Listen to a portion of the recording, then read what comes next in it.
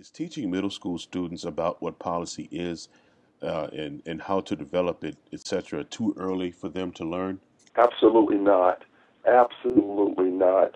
In fact, I would even suggest that we start as early, as the child begins to show cognition and able to make choices and able to understand, even in the home, why certain choices are not good for him or her, and helping them to develop a personal frame of reference so that they begin to understand that they're not at the mercy of the things that happen to them in life, but that they have within them the capabilities and the capacity to be able to have a say and some power about the contour and the context and the direction of their lives.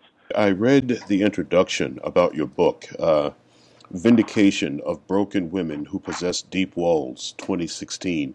Every extraordinary encounter usually opens the door to extraordinary transformation and revelation of extraordinary potential. I too believe that this is true. Now, our children are presently experiencing extraordinary encounters, whether through poverty, single parenthood, seeing malfeasance at an early age, etc.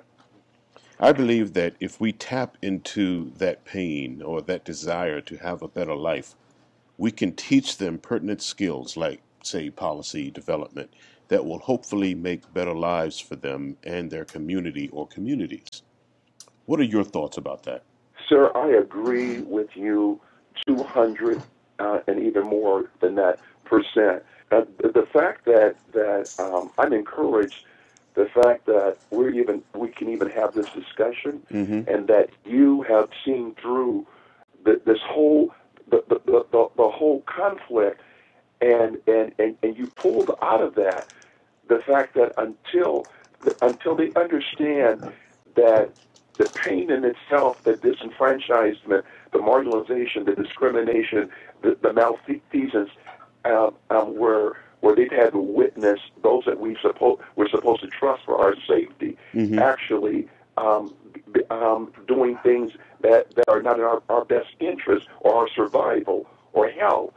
That when they're able to see that, and what I would call it, that pain, their pain and their disappointment should be made to serve their goals and their dreams and their purpose if they understand that they need a framework by which not to live life in a random way.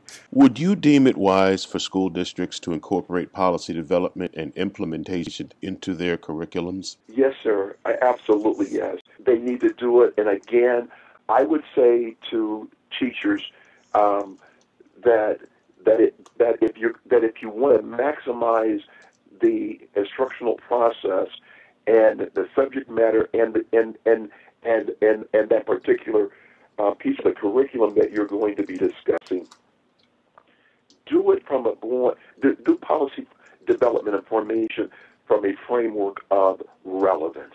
Let them first understand personally what it is, and then from that concentric circle or series of circles, move outward then all the way to society, to the classroom, to school, the district, to society, to institutions, and so forth, and understand how it all serves the same purpose. I have an interest in introducing middle school students to learning about law. Okay, I'm starting a program with a long-term view that teaches middle school students law. This program will be taught on a graduated scale, which will extend all the way through to high school graduation. In your opinion, would this type of program be useful, and what steps would you take in order to make it happen and remain sustainable? You as an educator, myself as an educator, we know that which is taught from a perspective of relevance is able to be retained and maximized forever.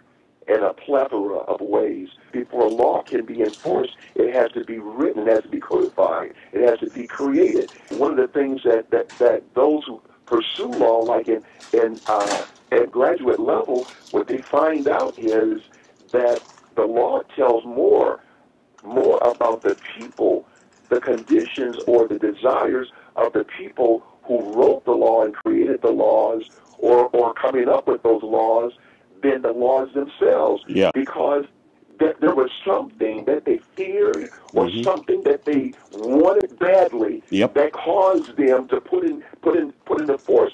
In other words, a societal policy Yes. that we call law. That's right. That's right. I agree with you doing that. Hopefully, one of the outcomes, they as being also equal members of our democracy, they have a right to have a say in shaping law or modifying laws that do not serve them or don't serve certain members of the society as well as it does others.